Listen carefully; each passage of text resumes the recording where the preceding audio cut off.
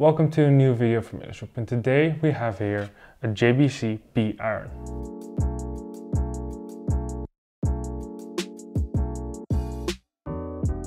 Here we have a JBC Precision B-iron soldering station. This soldering station is one of the first wireless soldering stations out there. At this moment in time, this soldering station is still not available for sale, but we got the chance to review this soldering station. But why would you specifically want a wireless soldering station? Advantages of it being wireless are that you can easily place the station anywhere you want and no cable management is needed. Furthermore, the soldering iron is wireless, so there is no cord that will annoy you. A disadvantage could be that the tablet on the station or the iron will have an empty battery at some point, so you need to charge regularly.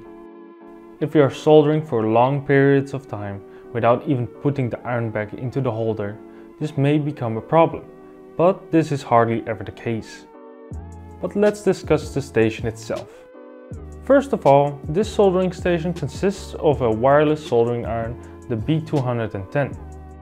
The tool is fully compatible with C210 soldering tips, so there are already many different tip shapes available for this soldering iron. Furthermore, the B210 is very light, so it is easy to handle. The B210 also has a LED ring on the other end of the iron, which shows the status of the iron. For instance, if the iron is low on battery, in hibernation, or ready to use. The iron is connected with Bluetooth to this tablet, which will be your interface for configuring your B-iron and many other features. The app installed on this tablet provides quite a lot of features. First of all, there's a temperature graph so you can see at what temperature the soldering iron is and how much power it is using. Next to it, you can adjust the temperature of the iron and you can see how much battery the iron has left. Furthermore, you can change some parameters to your liking in the settings. Besides the iron and the tablet, there's also a stand. You can put your tablet on here and connect it for charging. And you can put your B210 in the holder, which also charges your iron. If you want to charge any of them, you do have to connect the stand with a cable to the socket. If the iron is in hibernation mode and you want to use the iron again, the iron will turn back on when you just pick it up. Do remember that the iron will never turn off and stay in hibernation mode when you're charging it. If you want to turn the iron completely off, turn the iron 90 degrees so the charging connectors of the iron do not make contact with the connectors of the station. Or simply leave the iron on the table. On the stand you can also remove your soldering tip easily while it's still hot and quickly insert a new tip into the iron. Lastly, there is a small compartment for cleaning your tip with some brass wool that is covered by an anti-splash cover and next to it a wiper. The anti-splash membrane is to prevent solder from flying back at you when you're cleaning your tip in the brass wool, since that happens sometimes.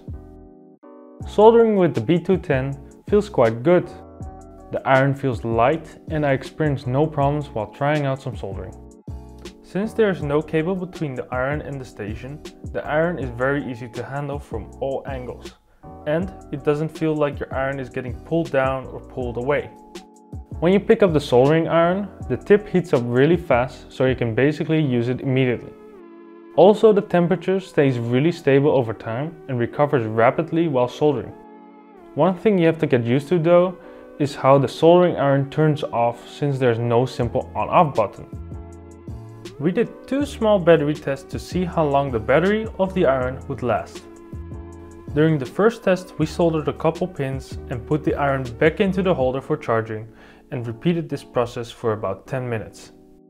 As you can see, the battery slowly drains over time on average, but normally you don't use a soldering iron for very long, so the battery of this soldering iron won't be any issue. During the second test, we kept soldering fanatically without recharging the iron, so we could see how long it takes to drain the whole battery. The result of this experiment was that it takes about 6.5 minutes to completely drain the battery of the soldering iron. So we can conclude that this iron is not suitable for assembly line work. In short summary, in this video I have discussed the pros and cons of having a wireless soldering station, and I have shown you the new B210 soldering station. We have discussed the wireless soldering iron, the tablet and the stand. And lastly, we have discussed how the iron performed. Hopefully you've learned more about this new soldering station, and I hope to see you at the next video.